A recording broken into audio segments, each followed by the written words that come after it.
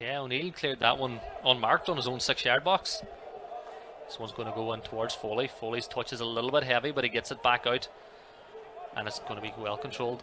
Seymour plays the 1-2, going clean, going through with this one. Tunde makes the run in behind. Seymour still going with it, plays it across to McNamee. McNamee sits it to Rainey. Rainey passes across to Mustoe. Mustoe shoots, and what a bit of play by Finn Harps.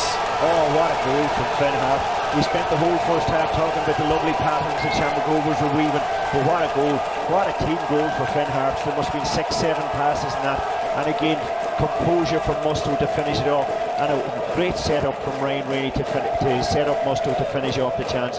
What an opportunity. One of the best goals I've seen in Finn Harps at Finn Park for a long time in terms of teamwork. Just have a look at this one here.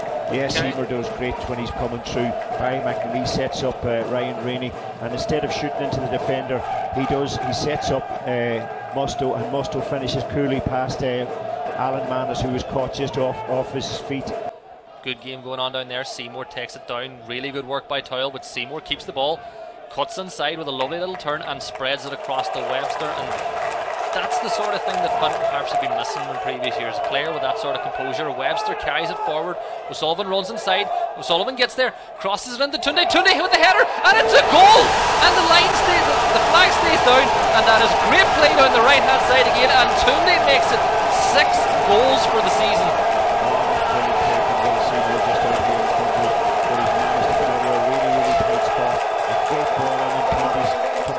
Stays with him tonight again, and he puts Harps back in the lead. 2 under 5 minutes to go.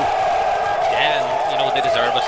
Shamrock Rovers, they have hit the post, but they've not really shown much when it comes to clear-cut opportunities. Finn Harps have had the better, but have a look at this here.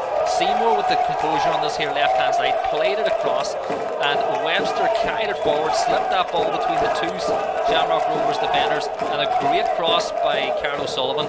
And Tunde, he seems to have found the golden touch, and just on the 6-yard box, heads that in.